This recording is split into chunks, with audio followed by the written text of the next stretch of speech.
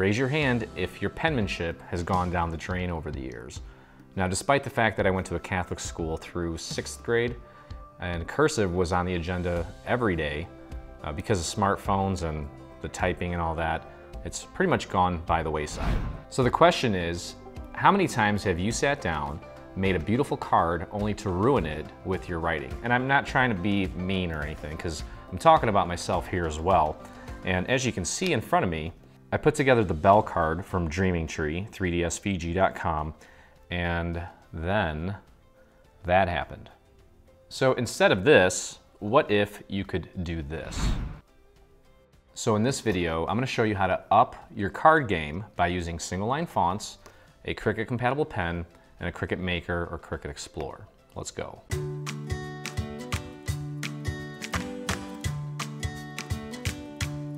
So before we get started here, it's important that I point out that pretty much, I'd say 99% of the cards that you find on our site feature a blank panel. Okay, like for example, this one here, you can see this purple panel. The bell card that I'm going to be customizing has a white panel. You can obviously make that whatever color you want. Now, taking it a step further, I just want to show you that it doesn't have to be a rectangle. You can write on any shape. Okay, so this is kind of a rounded rectangle with some of these little sun rays at the top. This card here has this element. Obviously, we're not going to customize that, but this heart down here, that is your canvas. You can write on that. Going further here, this card, which I think we actually put a seed packet in. Yep, we did. This is a print-a-cut, but you can also write on this little area, this rounded rectangle. And here's another one. You open it up, you've got yourself a canvas. And one more. This is a beautiful little freebie actually on the site. And there is your canvas. You can write on that. Single line fonts are a little bit different than your standard font. When you use a standard font, you're going to end up with bubble letters. A single line font was specifically designed to look like handwriting. Now, I'm pretty sure that Design Space has some options as far as single line fonts go. I personally like this website. It's called Single Line Fonts. We'll include a link to the site below the video. It will be an affiliate link, so if you make a purchase using the link, we will get a small commission. But you can see here that we have single line fonts available here, and I believe she has a couple dozen available. Today, in this video, I'm going to be working with one of these two, either Casual Script or a font off of her site called Graceful. So you'll browse the site, pick one, purchase it, and download it. Once you have it downloaded, it's going to look like this. On a Mac, it's going to look like this. On a PC, it's going to look very similar. Now, to install this font, because we do need to install it in order to be able to use it in Design Space. Installing a font is this simple. We're going to double click on it. Now, this may be in your downloads folder. I moved mine to the desktop. After you download yours on a Mac, probably on a PC as well, it'll be in your downloads folder. You locate the TTF file, double click on it, and as you can see here, on a Mac, you have the option to install the font. And then it only takes a few seconds. Okay, and you can see that it pops up here. Now, I don't have a PC in front of me, but if you hop on YouTube and do a search for installing fonts on Windows, I'm sure there's 100 videos that'll walk you through that process. So now that the font is installed, we'll need to open up our Design Space. If you had Design Space open while installing the font, it may not show up. You may have to quit and exit out of Design Space and reopen it for it to pop up. So keep that in mind if you're not seeing the font that you installed. Now, as I mentioned, in this video, we're going to actually customize this card. When you download a file from Dreaming Tree, I'll show you exactly what you get here. This is roughly what you get after you unzip it. We'll double click on it to open it. You have a folder that contains all of the SVG files. There's a JPEG that shows you what you purchased. And then you also have a menu file. So let's open that up and take a look at what that contains. Okay, the menu file basically shows you what you have, gives you dimensions, also shows you a supply list.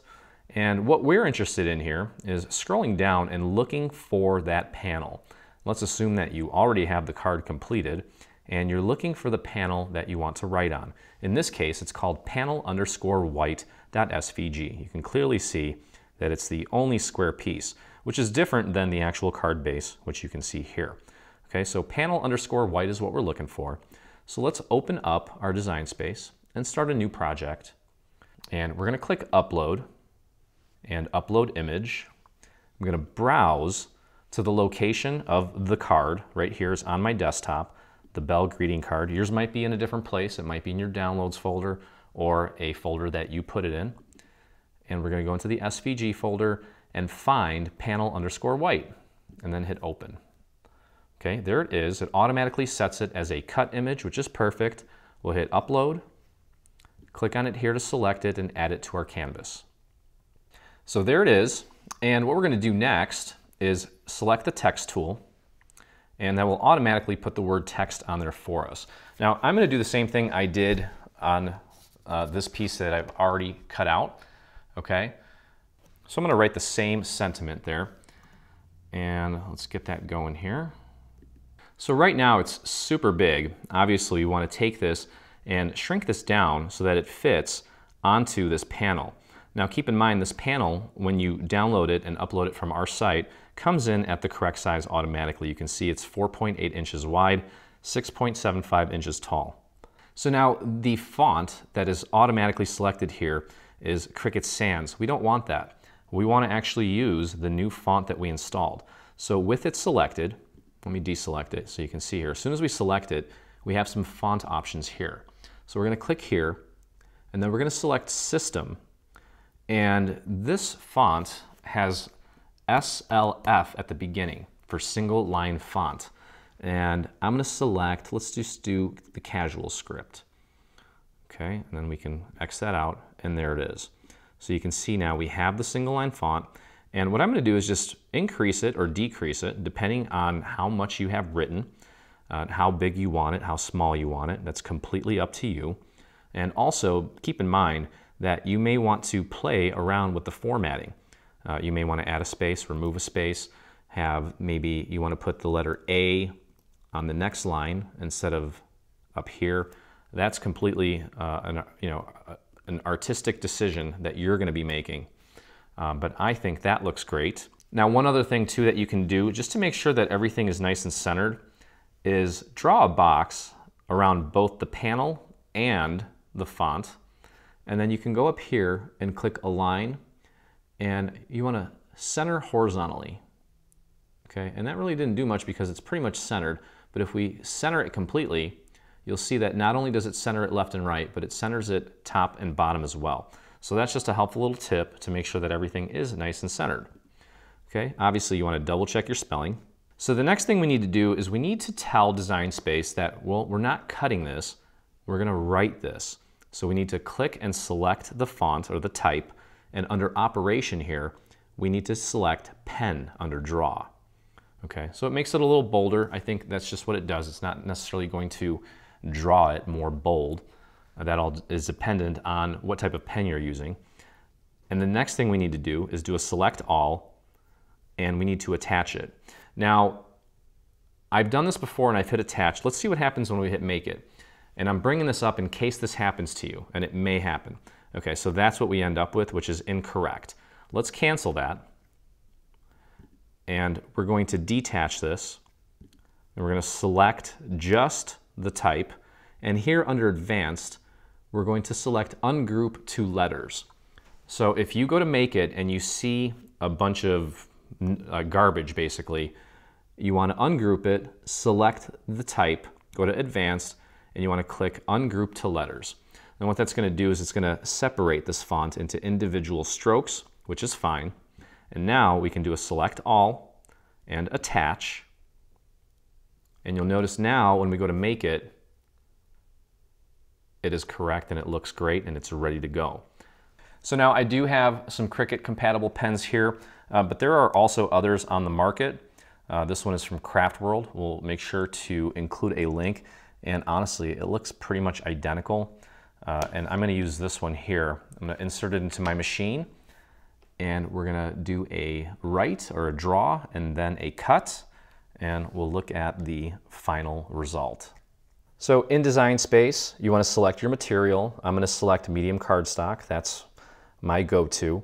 I always set the pressure for more for the cutting, just in case. And you can see here that It's asking for a pen, which we're going to load. And this should work on a Cricut Explore as well. But on the Cricut, here you see you have a little port here for your pen. You just pop it in until you hear it click, lock it in place, and you're going to load your paper just as you would to do a cut. But in this case, it's also going to do the drawing or the writing. It's going to do the writing first, and then it's going to do the cutting.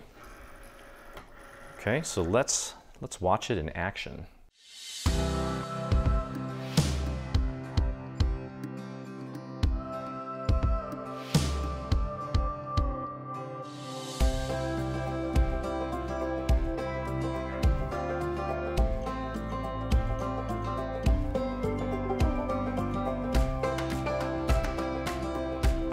So this is what you're going to end up with, okay? And take a look at the difference. Now that looks professional, and unfortunately, my handwriting needs some work, but hey, we have a solution, and there it is. So that's going to do it. I hope you guys enjoyed this video. If you did, please consider subscribing to us on YouTube. I'll see you at the next one. Hey, thanks for crafting along with me. Hope you enjoyed this video. If you did, check out some of our other videos, and also please consider hitting that subscribe button. And don't forget to visit our site and check out our free SVG section, where we have over 140 free SVG files complete with assembly videos. I look forward to crafting with you soon.